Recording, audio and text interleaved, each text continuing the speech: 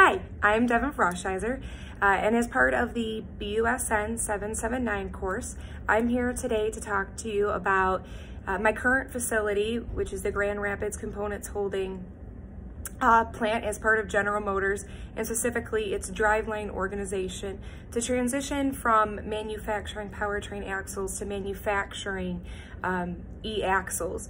You know, General Motors has this vision of zero emissions, zero crashes, and zero congestion, and it really is living out that. In fact, in Q4 of 2017, GM issued a statement to the public that said by 2023 it would have 20 plus all-electric vehicles in the marketplace globally.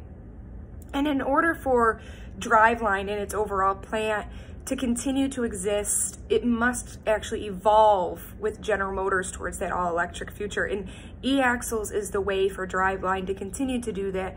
So as the marketplace changes, Driveline still holds a valuable spot in the automotive industry. E-axles financially are favorable for Driveline to manufacture because based on market research, there's actually a compound annual growth rate of over 34% for e-axles between 2018 and 2025. So not only is there a GM push for an electric future, there's an overall marketplace desire for e-axles. Additionally, based on financial statements conducted, you know, pro forma income statements, balance sheets, cash flow statements, all of them show favorable for Driveline to manufacture e-axles. In fact, there's a break-even point of only 6 months, which is huge. From a manpower perspective and an operational planning perspective, executing the strategy of manufacturing e-axles is going to be, for lack of a better word, rather painless for Driveline, and that's because it's already manufacturing axles.